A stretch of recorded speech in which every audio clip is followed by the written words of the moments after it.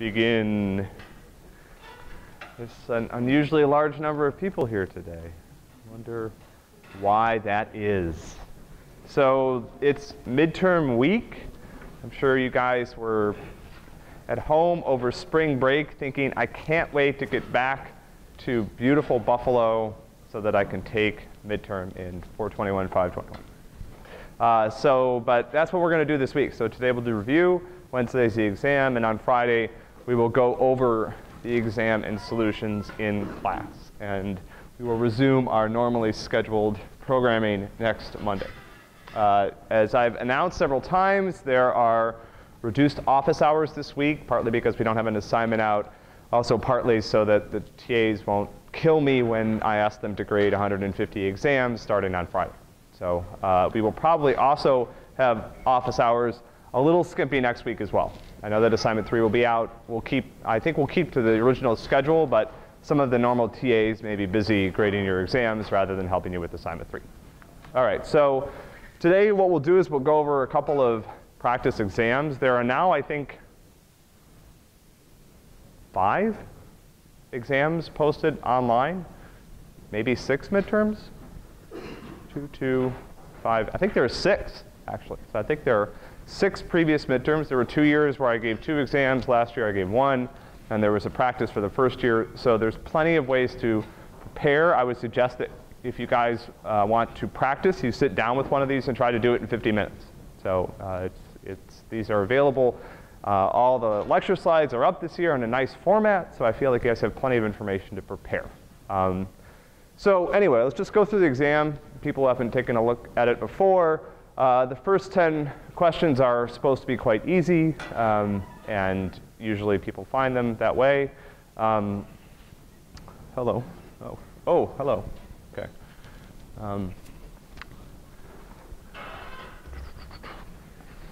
Let's forget to do something. All right. OK. Oh, whoops.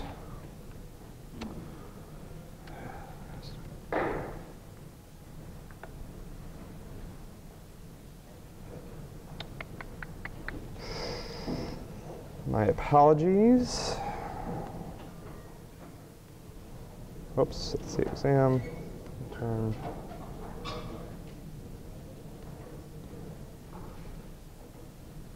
All right, so the place where people will probably have the most fun is on the long answer questions. We'll get to those in a minute. The short answer questions are not intended to be very difficult. So here's an example. We've talked about several cases where operating systems provide some sort of allusion to processes. What are some examples of these? What's one? Somebody? Anybody?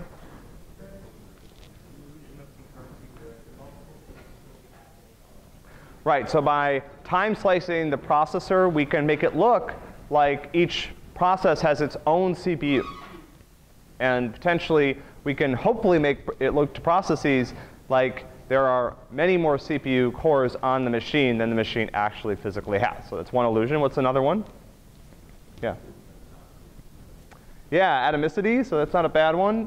Using synchronization primitives, we can make it look like a set of actions that actually require doing multiple things that aren't atomic from the perspective of the machine, are atomic with respect to the code that's executing. So they sort of complete as a block. Right? It's another good one. What's another one? More recent from memory? Yeah. What? Yeah, we did concurrency. Got concurrency, atomicity. What else? Yeah, address spaces. So I'm going to make it look like you have this huge contiguous, 2 to the 31 bytes of virtual address of memory, right? We know now that those addresses are virtual addresses and that memory isn't necessarily real, but that's the illusion we provide to processes because it's useful, right? Those were probably the answers we were looking for. There may be some other ones as well. All right? Oh, this thing's going to drive me nuts today. OK. OK, so here we go. I like this question. So we've talked about, and there may be a question like this on the exam. I've written the exam, so I know exactly what's on the exam. So this question is not on the exam, of course, because I never reuse questions, which means, unfortunately for you guys, every year the exams get more and more bizarre. right? It's just like stranger and stranger things I have to think of. I'm just kidding. The exam this year is fine. It's not bizarre at all. So we've talked about how locking shared data structures can cause things to slow down. Ideally, when I have multiple cores, I want things to be able to proceed independently on those cores so they don't get in each other's way. But once I have to grab a lock, effectively what I'm doing is I'm serializing multiple threads that I want to be able to actually execute concurrently, right? So here's some example code that we gave you. And the question was, how do you change the locking strategy in this piece of code to improve concurrency? So let me scroll down a little bit, show you the code snippet.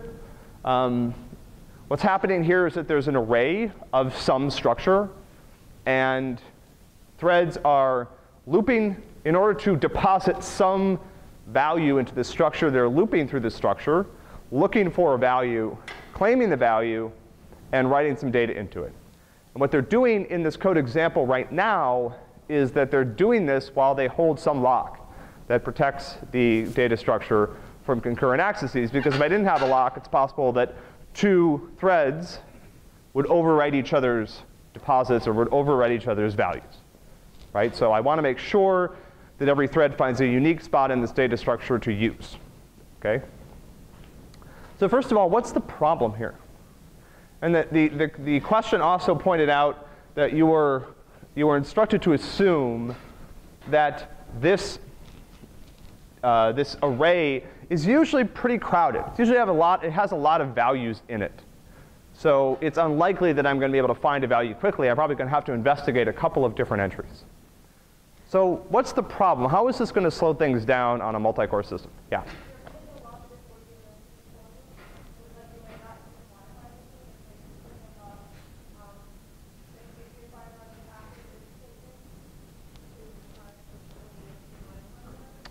OK, well, we have the beginnings of a solution here, but let's describe the problem here first, right? So what's the problem? Yeah.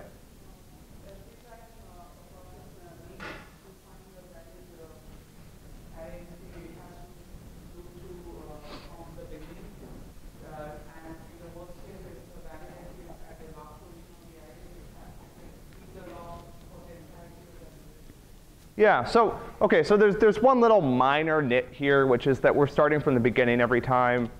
You know, you could fix that. That's not necessarily going to make a huge difference. But you know, if I had written this a little more carefully, I might have chosen a random index to start at, but that's a great point. I certainly, if I'm putting things in and out of an array to optimize for performance, I don't want to start at the beginning. So that's one problem. But what's the more fundamental problem with this code? What is it doing that we don't want to do? Yeah. Yeah, there's a great answer. There's a big critical section. For performance reasons, we want to keep our critical sections as small as possible. This is looping over a potentially large and crowded array while holding a lock. So the critical section now includes this whole loop, which I told you could potentially take a while to terminate, because there may not be very many empty entries in this particular data structure. OK? So starting with Gila's answer, how can I do better? What do I need to do? Somebody give me, yeah. OK, so ideally, I want to protect only the write operation. So what's one sort of, what's one maybe obvious solution that comes to mind? What could I do? Rather than having one big lock for the entire table, what else could I do? Right, so I could have a single lock per entry. Unfortunately, the text and your intuition as programmers should push back against that idea a little bit. Why? It's going to cause your array to get quite a bit bigger. Probably at least twice as big, depending on how efficient your locking data structures are. But putting a lock on every entry is not really appropriate. And in fact, the question text instructed you not to do that. Well, it didn't say not do that specifically it said, don't dramatically change the spatial requirements for this particular piece of code. Right? So I can't do that. What can I do? I've got to use one. In theory, I'm going to use one lock. That seems like the thing if I can't use many, I might as well stick with one. But what can I do to optimize the? Use a reader-writer lock. OK. I think I could get that to work. I can actually do something that's even simpler. Yeah. All right, so one thing I could do is I could move the lock inside the for loop. So I could only grab the lock when I'm checking the value. So how is this better? It is maybe better. It's not bestest full credit better, but we're going in the right direction. What's better about this? Yeah. Doesn't know.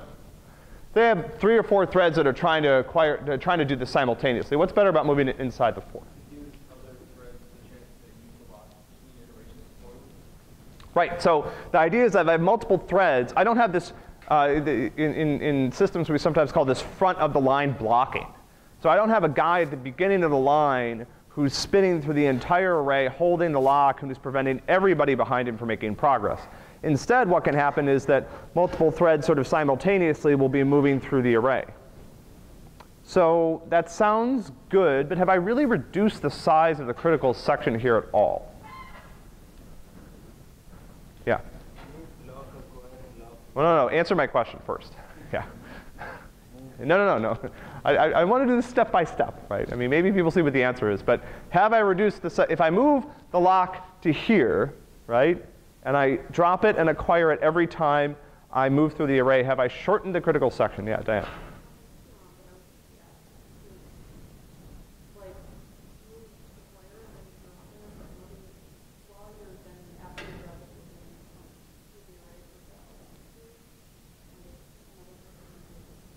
Well, remember, I'm grabbing it even before I check anything about the array, right?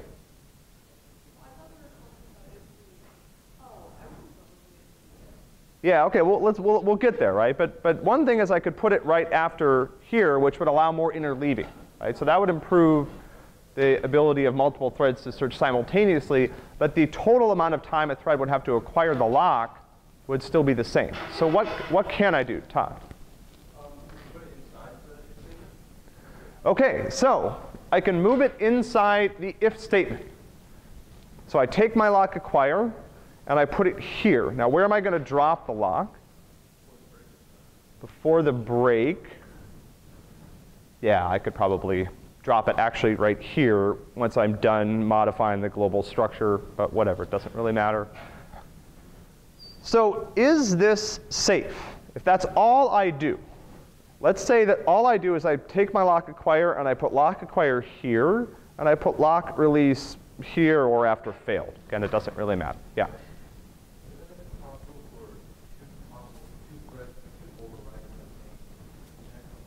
Right. How? What can happen? Yeah. Right. I have 2 threads that essentially simultaneously, they check that a particular index is valid. They're both checking the same index. They both see that it's not valid. Now, one of them grabs the lock and sets it to be valid and stores an entry, and the other one grabs the lock and overwrites the entry that the first guy just wrote. So this is exactly what I didn't want to happen. This solution is essentially equivalent to not using a lock at all. But I've made some progress here. What else do I need to do? Yeah.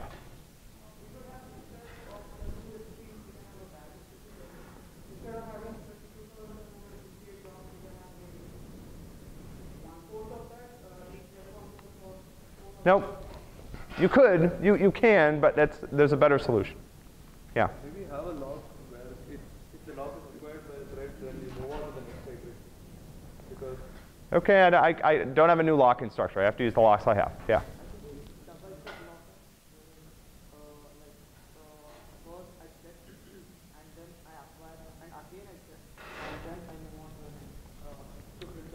Right. So remember, it's not safe to rely on the value that's stored inside the shared data structure until I have the lock. but that doesn't mean that I can't use that value as a hint. So the solution here is to move the lock here. Once I grab the lock, I have to recheck valid.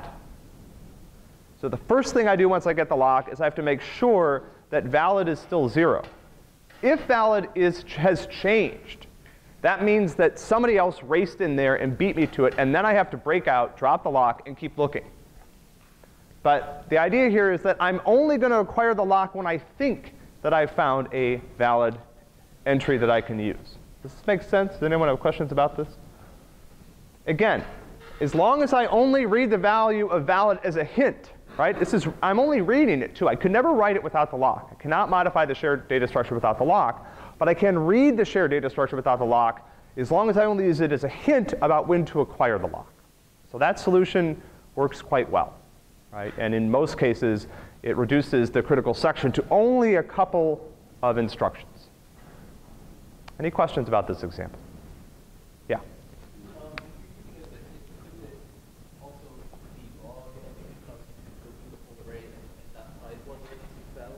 Yeah, so that's a good point, right? It's possible that if I do it this way, I may need to loop through the array again or do something else to make sure that I haven't, that my hint hasn't failed, right?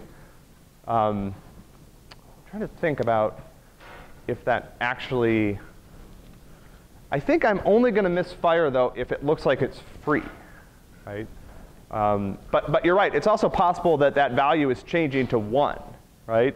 So it's possible that I read it without the lock, and then right after I read it, it changes to 0, and I missed a chance to find that entry. So this is a good point. This may affect the ability of the solution to find a valid entry, right? And I might need to, there might be another way to fix this, right? So for example, I can maintain a count of the number of valid entries in the array to make sure that when I'm finished, if I fail out, I failed out because there's really no space, right?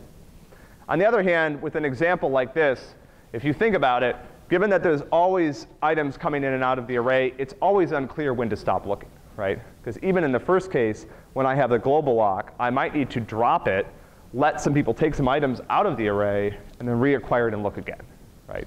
So whenever I have a shared data structure like this, it's always possible I need to wait a little bit, right? Of course, I could use a CV to do that or something. It's a good point. Any other questions about this particular example?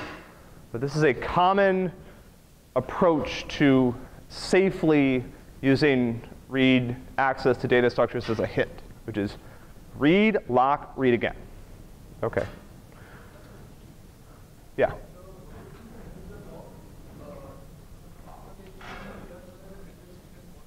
What's that?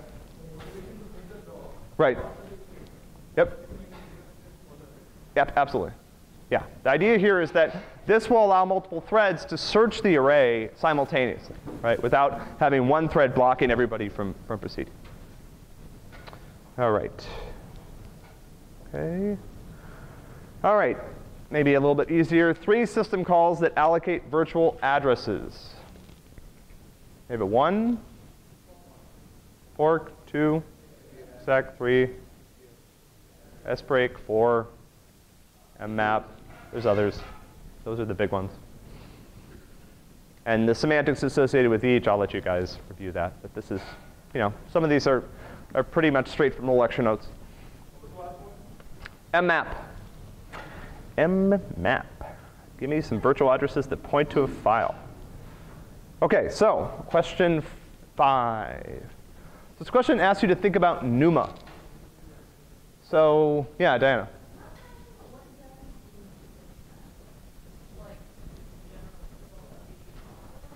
Yeah, like how do they allocate virtual addresses, right? You know, sbreak, I ask the kernel to move the breakpoint so I can have more heap. That's semantics. What do they do? How do they work? All right, so this question, I'm looking at a NUMA system. So this is something I will commonly ask you guys to do on exams or on midterms, is to think about a system with some properties that are different than the systems that we're used to talk about, and apply some of our design principles to these systems. I find these questions fun to write, and I think they're a good chance for you guys to think about how you're actually going to use knowledge in this class in the future, OK? No one is going to ask you, again, 99.5% of you are never going to develop an operating system, ever. So what's the point of me asking you all these sort of stupid little minutiae about operating systems? I want to get you guys to see you guys applying the design principles that you're learning to new problems. So here's an example. I have a NUMA machine. What that means is that the latency associated with accessing memory is non-uniform. So most of the machines you guys are used to thinking about, the memory accesses are relatively uniform. I've got memory, and memory's got some low-level details and things like that. But all else being equal, reading a byte of memory performs identically regardless of the byte of physical memory that I'm actually reading. On a NUMA system, this isn't the case, and there's all sorts of different reasons why this could be true. Memory could be on another machine. I might have a system with so many cores that I can't provide the same memory latencies to all of them if memory is literally farther away on the physical chip or something like that. Anyway, the point is that I've got memory, but not all memory on a NUMA machine performs identically for every core. So, and imagine that the way this machine is set up is described in the question, is that I have some memory that's fast and then a larger amount of memory that's slow. So the first thing it asks you is, how does the design, this particular design, complicate my address space abstraction? What additional consideration does this introduce into the address space abstraction that processes have not been used to?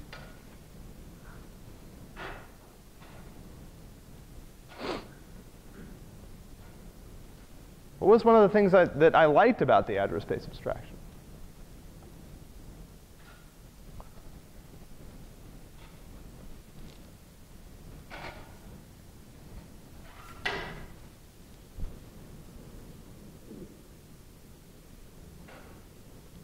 What additional complication does this introduce for, I should look up the statistics. Maybe nobody answered this question. It's too weird.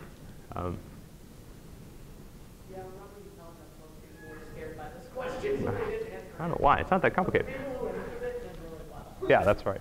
That is something that we've noticed in the past. The smaller the number of people that answer a question, the higher the average is, especially with these questions where you can pick multiple ones. Right? Yeah.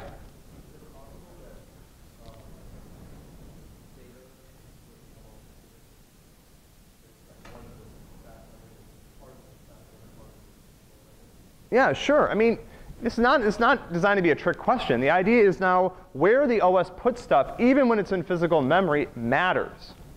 So I might have two pages that to the processor side by side, but those pages, even when they're paged in, right? It's one thing to stall a process while I go get a page from disk and move it back into memory. It's another thing where the pages are there, but there's this one page that's slower than the other page. Both in memory, they're both physically resident, but the performance on those two pages is different. Yeah?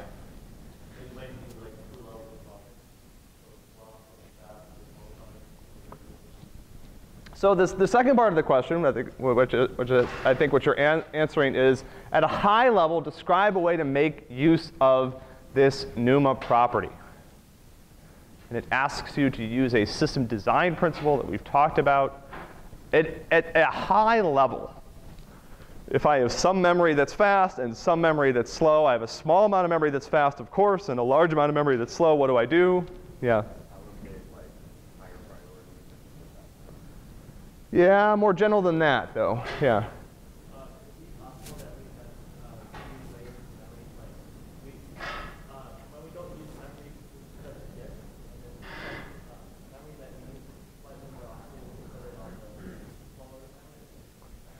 Yeah, these are all variants of what principle? Yeah. Make it into a cache, right? The computer, a series of caches, right? I've got registers, I've got L1, L2, L3 caches. Now I've got a cache in memory too. I've got a small amount of memory that I'm going to use to cache the contents, and I'm going to use the same cache management principles I use everywhere else. When something is accessed a lot, I try to move it into that part of memory so that performance improves. When something is accessed less frequently, it's OK to put it in a slower part of memory. That was it. So I guess maybe people answer these questions based on word count, right? But that's another deceiving property I will point out. Actually, the longer the question is, the more likely it is that I've told you something about the answer in the question. So, the short ones are the ones that get you. Yeah?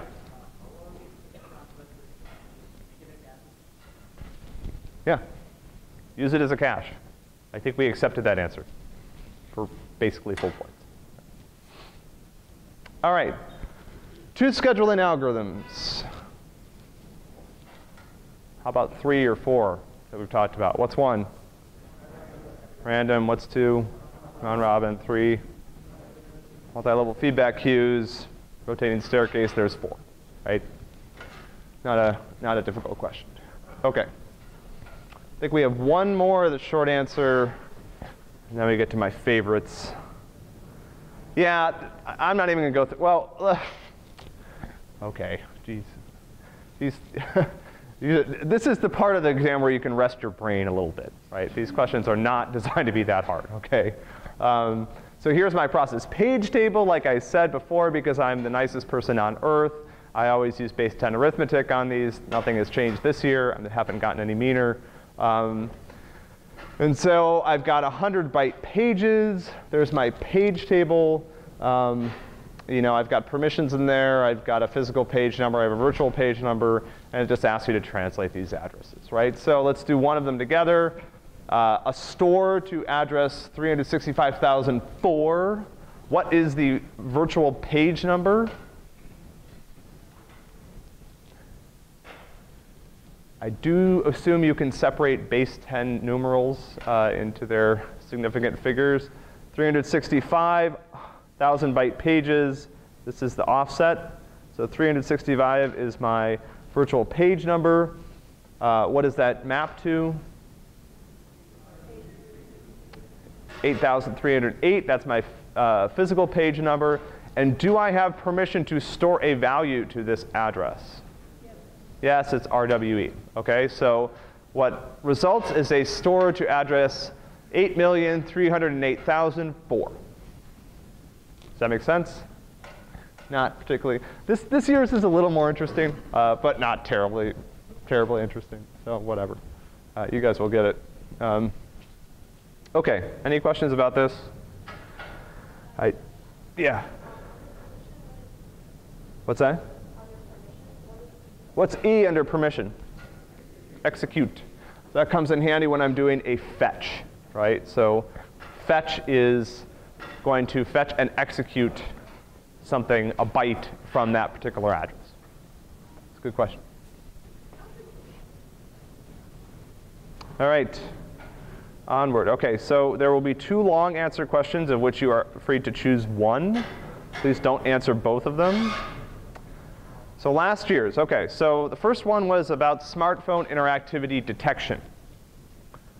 We've discussed interactivity detection in class in terms of, and so what, first of all, I think the first part of this problem is, so one piece of advice, and the TAs definitely noticed this last year while grading the midterms, follow the instructions, OK? These questions have first, second, next.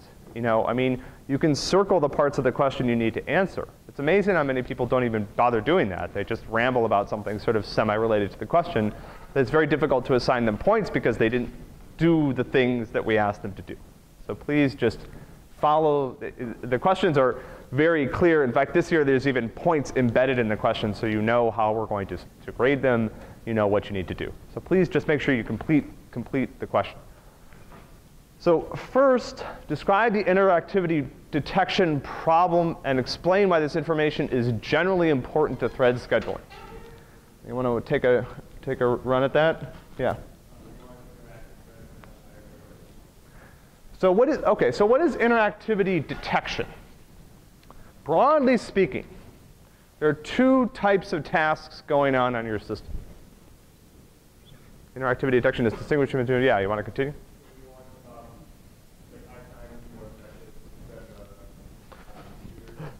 Right. So what are interactive threads doing? Yeah. No, that's a heuristic that we use to try to figure out which ones they are. From a high level, what are they doing? Yeah. What's that? Even higher level than that. Very simple answer to this question, yeah. Well, they could be doing that. They might not be. Yeah. Maybe. Yeah. Maybe. Something you're going to notice, right? They're interacting with you. They're doing something that you're going to notice if it slows down. All the things you guys mentioned are examples of that, but they're threads that are somehow involved in communicating with you or that are somehow, driving information to your eyeballs. Okay? A thread that's going in the background and doing a bunch of reorganization of your disk, it's not typically something you're going to notice unless you're sitting there staring at that disk defrag screen for some reason, right? Anyway, the point is that if the thread is involved in some way, okay? Now, the fact that this is the interactivity detection problem should maybe give you a hint that saying something like, oh, the thread is sleeping a lot is not high level enough, right? What makes this challenging is it's very hard to determine which tasks are which. It's very easy to think about it. Conceptually, it's not a hard distinction to make, but from the perspective of the system, given the information the system has available, it's very difficult to determine, right? Okay, so two reasons why interactivity detection could be even more important on mobile smartphones. Tell me why this problem is important on mobile devices. Yeah? Mobile devices have a limited battery life, so if multiple threads are using too much process time to drain the battery, then the user system is going to dead code and wondering what happened. Exactly, right? So one big reason is these are battery-constrained devices. So if I make a bad decision and I allow a thread that you don't, a task, a process that you don't even notice to do all sorts of work that's not, that you're not interacting with, you don't understand is happening, then you're going to pull your phone out. First of all, it's going to get warm, of course. You're going to know something's wrong because you have this little pocket warmer all of a sudden. And then you're going to pull it up and the battery is going to be almost dead and it's noon, right? And that's when something has gone wrong. Right? I have made a mistake. There was all this activity going on. You didn't even notice. Right? So that's one reason. The other reason is simply that, another possible reason would be simply that people spend a lot of time interacting with these devices, right? I pull out my phone, I want to check my email, I do that quickly, I put it back in my pocket, right? I don't spend a lot of time staring at it. It has this sort of passive role a lot of the time, right? With my email client or with some interactive thing on my desktop, if it takes a little longer to deliver a notification, that's okay, right? With the phone, when I'm interacting with it, I may be trying to put it away as soon as possible. I hope that's what you guys are doing, right? Rather than like navigating through the halls staring at it or whatever, right? You might walk into something. Okay, so now consider how the differences between smartphones and traditional devices affect the interactivity detection problem and propose a new approach to interactive detection that responds to these differences. So it asks you to compare with traditional devices. So what are some of the things that are different about smartphones from traditional devices, other than the things we've already talked about? The things we've already talked about are problems, right? The device runs out of battery too soon. What are some opportunities that I might be able to take advantage of on smartphones to improve interactivity detection? Yeah?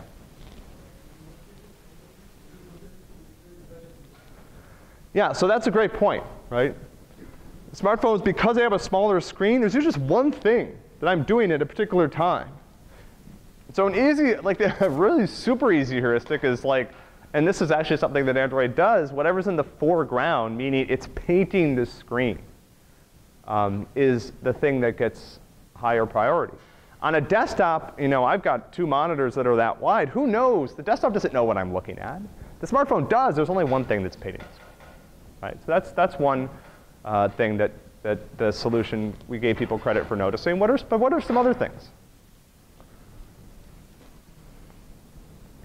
Yeah, Diana.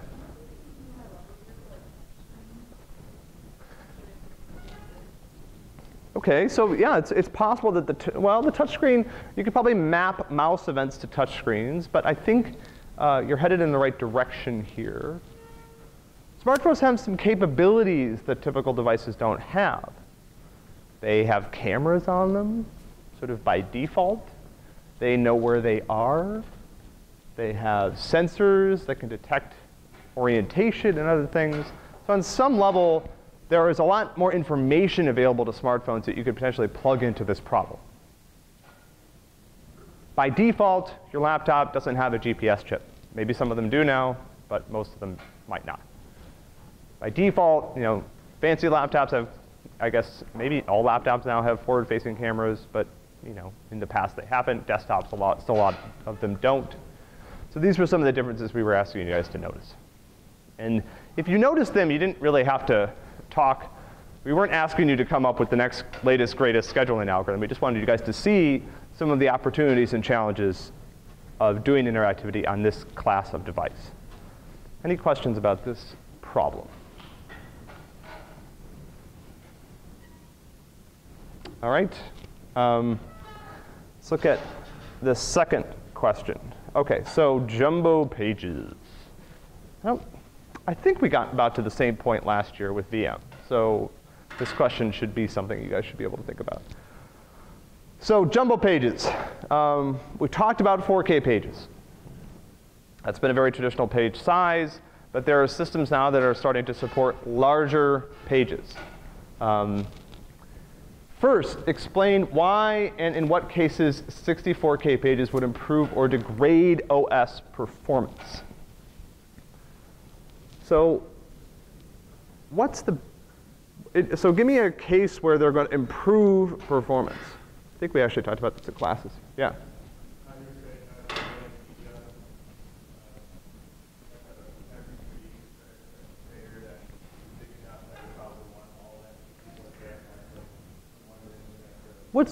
So what's the general principle here, right? Bigger pages are going to be good if there's a certain property that holds. Yeah.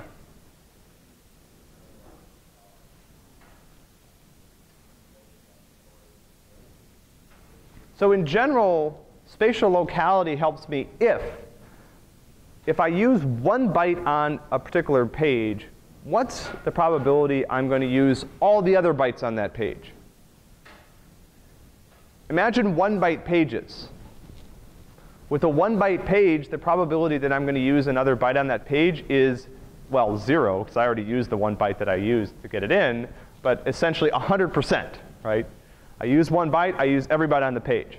With an infinitely sized page, the probability I'm going to use every other byte is 0. Every other size in between, there's some trade-off.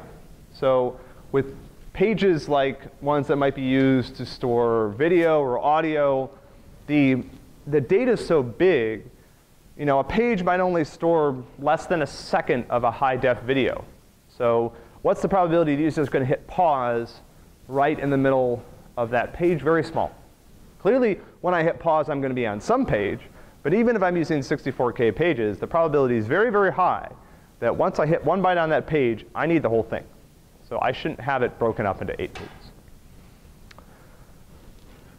So, OK, so and this is essentially the answer to the second part of this question, which is what information about virtual memory use could help the OS decide whether to locate content on a jumbo or regular sized page. And what I want to know are the axis patterns on that page, so the spatial locality on that page. That's not necessarily information that the OS can gather. We'll talk about that a little bit after midterm week, but it is the information that I would want. I want to know what the probability is I'm going to use 1 or more other bytes on that page. Ideally, the entire page. Second, explain how in certain cases you can implement jumbo page-like functionality on top of an existing system that supports 4K pages without changing the underlying memory management hardware.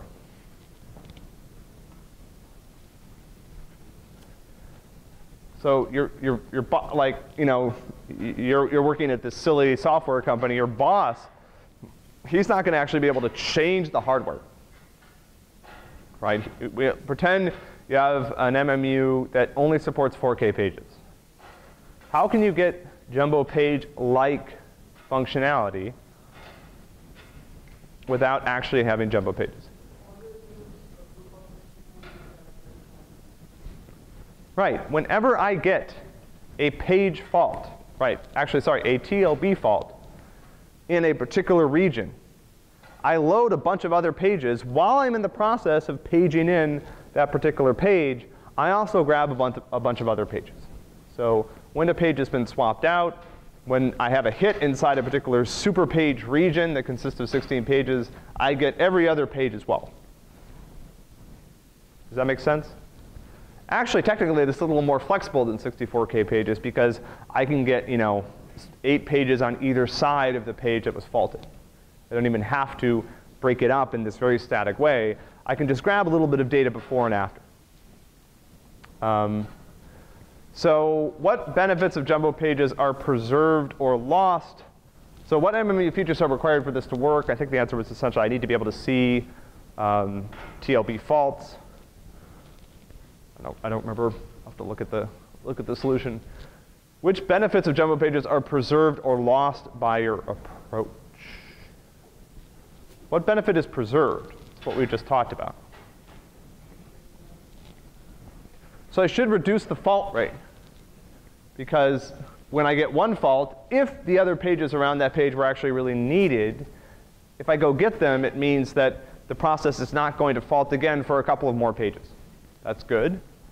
But what's the real reason, potentially at the MMU level, to use jumbo pages? What's a benefit that I'm going to lose if I really don't have jumbo page support in the MMU and in the TLB? Yeah. Yeah, the translation speed will be the same. Yeah. Yeah, I can implement contiguity if I want to. What was our other trade-off with page size? Yeah, essentially remember, the trade-off with page size was page size too small, great spatial locality, can't map very much memory with a fixed size TLB. Page size too big can map a lot of memory, but very little spatial locality. And so the benefit of 64K pages is that one TLB entry can now map 16 times more memory than with the traditional 4K page. If I use this hacky way of preloading entries into the TLB based on fault behavior and surrounding pages, I lose that benefit. But I gain the other ones. OK, questions about this question? All right, any other general questions about this exam? I will switch to one of the 2013 exams for just the last 5 minutes. What is this? Yep. OK. What do you guys want to see? Short answer? Long answer? OK. Nothing? All right, long answer. OK, cool. So this is 2013. The first question has to do with being able to predict wait times. So remember, when we were talking about schedulers, one of the things we wanted to know was when a thread sleeps, how long is it going to sleep? So this question asks you to think about a couple of different ways to do this. Right? Very quickly, what are some cases in which thread sleep times might be extremely predictable? Remember, when I put a thread on a wait queue, it's waiting for something to happen. What are cases where I might be able to predict how long that thing's going to take? What are some events that will land a thread on a red queue that I'd probably be able to predict how long it's going to take? Yeah. What's that? OK, I want to answer a little more specific. That's not. What's that? OK, that's interesting. I could potentially try to use the past to predict the future here. But in certain cases, I have threads that might be doing a variety of different things with different distributions or can all get combined. Let's say I just want to know something about what it's doing. Yeah.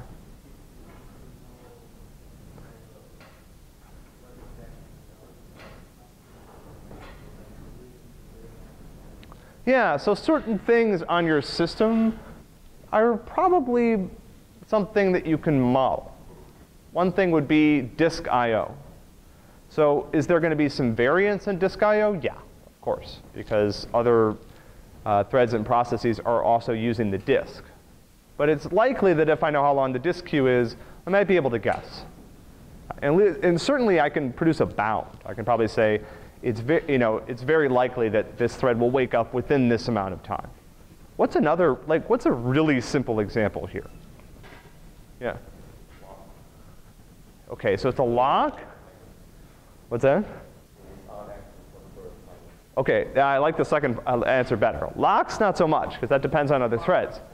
Oh, clock, sorry, OK, yeah, timer, right? If it's waiting for a timer to go off, at that point I know exactly how long it's going to wait, right? So that I don't have to do any prediction at all, right? Yeah, sorry, I was like a lock, oh, that's weird. Clock, yes, if it's waiting for a timer, great. What are some cases where this would be highly unpredictable? Or I might as well just give up and not even try.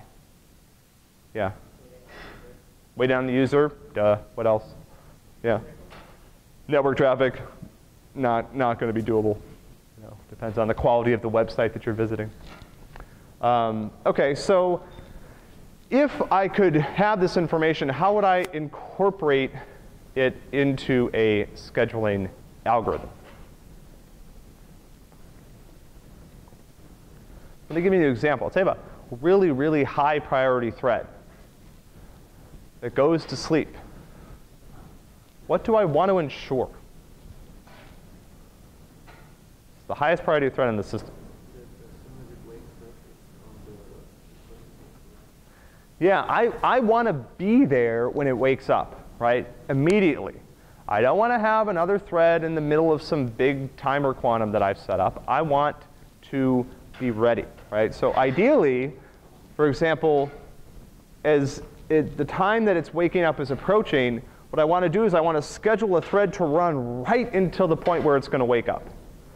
So when that thread context switches out, literally the moment that the high priority thread gets back from the wait queue, it is immediately chosen by the scheduler. So essentially, I want the scheduling process to happen as soon after it gets off the wait queue as I can. That's one of the examples. I think there was maybe one other one. Okay. Last but not least, this, well, I don't think did we talk about this year? Is this one of the lectures I didn't give? It's something I skipped over. I'm not sure we really talked about threading models. So actually, I think we did, but I don't know. I don't really care. You can look up this question in the solution. I don't think I spent as much time on this particular problem this year. All right, we have a couple minutes left. Any general questions? Really going to discuss this? Yeah.